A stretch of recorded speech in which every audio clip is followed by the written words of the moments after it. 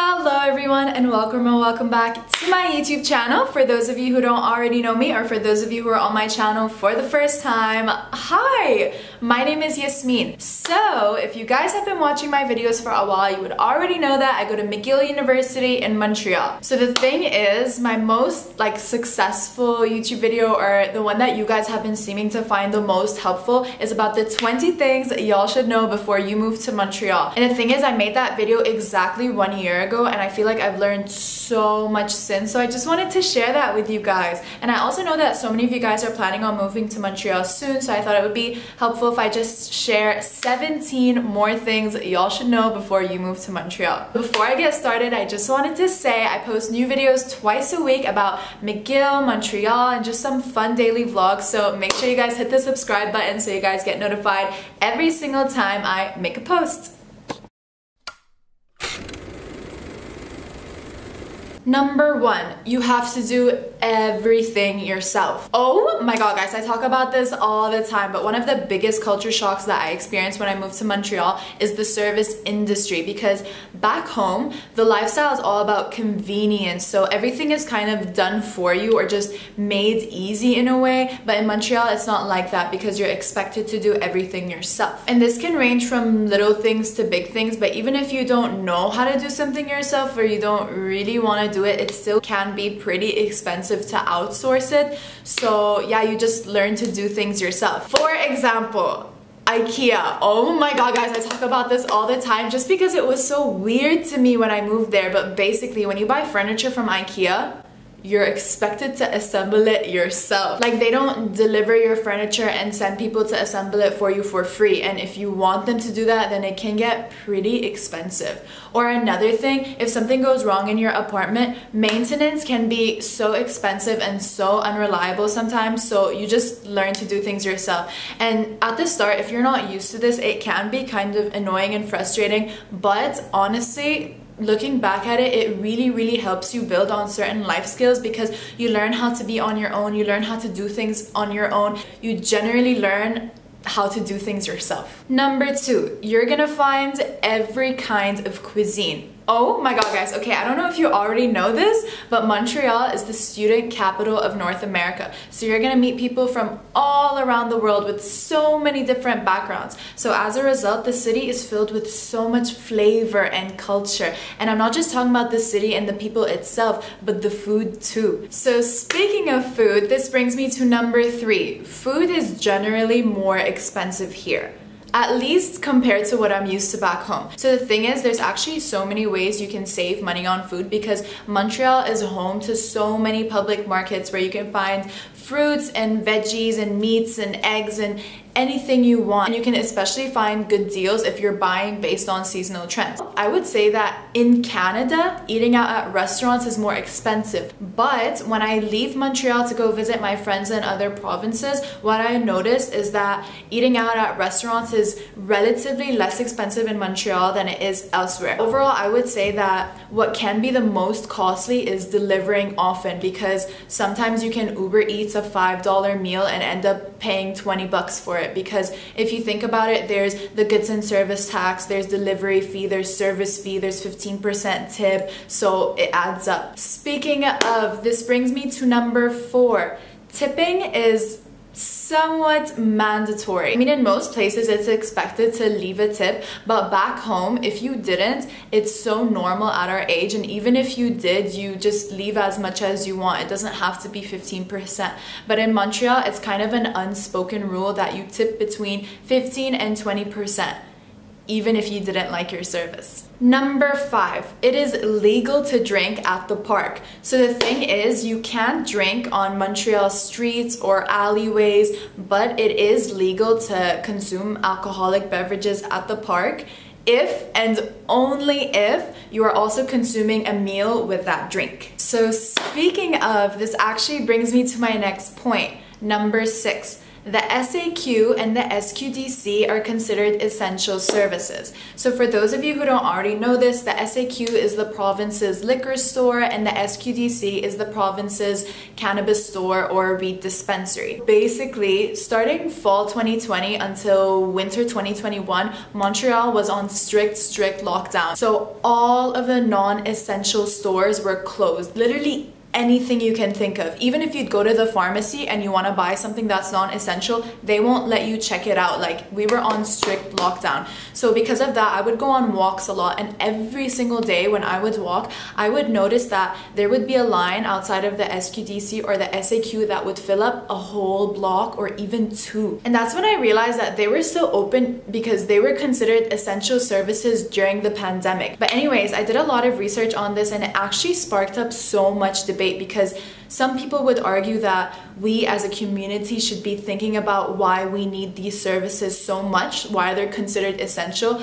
But on the other hand, some psychologists would argue that for whatever reason, there are people who consume like alcohol or marijuana regularly, and to suddenly cut them off in such a psychologically disturbing time can be so dangerous for these individuals and for the community. So yeah, I don't know, I just like read a bunch of stuff on that and I thought it was really interesting. So the more you know. So speaking of marijuana, this brings me to point number 7. You will always get a few whiffs of weed here and there when walking down the streets in Montreal. So the thing is, like I said, I like to go on walks as often as I can, and my walk is not complete until I catch a few whiffs of weed here and there. Like, it is almost a guarantee. Even if I'm not walking, sometimes if my neighbors are having a little party, I'll smell it all the way to my apartment. Oh my god, let me actually tell you guys about this. So back home, these things, they don't exist, and it is not normalized at all. So when I came to Montreal, it was kind of a culture shock how public and normal it was. But what I love about the society in Montreal is that to each his own, you know? Like, just because these things are normalized doesn't mean you have to smoke or drink if you don't want to. Like, it's so whatever. Like, especially being in the party scene in uni, I've never ever once felt peer pressure to try something or do something that I didn't want to try or do, you know? Speaking of, this brings me to number 8. Montrealers smoke a lot. Like, it does not matter the weather. Even if it is negative 30 degrees, you will always find people standing outside enjoying their cig or whatever. Like, I'm not saying this is everyone, but culturally it's pretty accepted and kind of widespread. It's kind of like how in the Middle East, not everyone smokes, but hookah is a cultural thing, you know? Also, fun fact, smoking indoors in Montreal is not a thing. Like, I'm pretty sure it's illegal in most places. Number 9, traveling within Montreal is so accessible and affordable. So the thing is, even if you're not living in downtown Montreal, as long as you're next to a metro station or a bus transit line, you are good to go, because you can literally get from one end of the city all the way to the other for like $3. And compared to the rest of Canada, Montreal actually has the lowest average costs for public transport. And even if you don't want to use public transport, you're fine, because this actually brings me to number 10. Montreal is a walking city. Oh my god, guys, Montreal is so student friendly. Like, you really don't need a car. Everything is so nearby, whether it's grocery stores, your uni, shopping centers, clubs, restaurants, bars, whatever. Like, back home, I couldn't even walk 10 minutes to get to places, but you get so used to it that you start to enjoy it. And you know, especially because you're walking around so often, a 30-minute walk starts to feel like a 10-15 minute walk. Anyways, this brings me to my next point. Number 11, be prepared to walk uphill. So the thing is, Montreal is pretty much built on one big hill, so you just have to be prepared to be walking up and down many inclines. And the thing is, it's a serious leg workout, so you are really gonna appreciate it. And honestly, in the beginning, like I said, I wasn't used to walking around, so I would get tired, but your body gets used to it so quickly, and once it does, it's honestly not a problem at all. Number 12. Montreal is always under construction. Oh my god, guys, don't get me started. Literally, when I first moved to Montreal, every single person told me there are 2 seasons, winter and construction. I think that tells you everything you need to know. It seems like something that is never ending within the city, especially during summer. And the thing is, during summer, sometimes the major touristic streets will be closed off, and pairing that with the construction, there will be traffic on every single corner. Speaking of driving and traffic or whatever, this brings me to point number 13. In Montreal, if you're not paying attention, the drivers will hit you. Oh my god, guys, did I ever tell you about the time that I got hit by a car? Okay, so it wasn't like I got into a huge car accident, but basically what happened was I was at the traffic stop and I had the right of way, so I could walk. But before I walk, I always check left and right just in case, and there was no one in the street, so I'm walking, and halfway there's a car that pops up out of nowhere, speeding for its life right at me. And everything just happened so quick. I literally thought that I died for a second. Like, I couldn't process what was happening, and it just hit me a little bit. Like, I wasn't injured or anything, but still, what was that? I used to always say, like, I'm not gonna run on the streets. The cars will just stop. They won't hit you. But in Montreal, they will hit you. Number 14, you will really start to appreciate nature.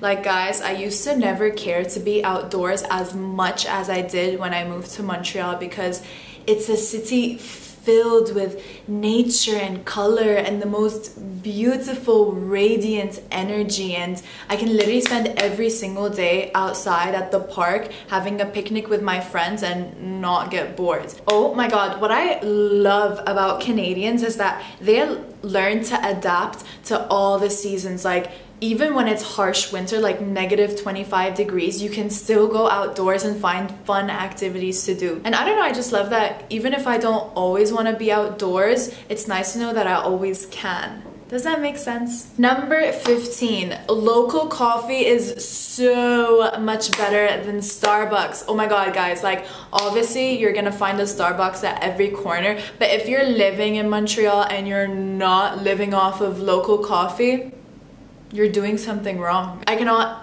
emphasize enough how much I love coffee culture in Montreal. Like, I used to never ever drink coffee until I came to Montreal. Number 16, you have to go to a lot of different places to get your things. What I mean by this is that there's not one big Walmart type store where you can get all your things at once. Like, back home, you can get a TV and a tomato from the same place, but in Montreal, you have to go to Pharmaprix for your hair products, and Provigo for your groceries, and Canadian Tire for house stuff, and then another place for stationery, and blah blah blah. Okay, last but not least, number 17.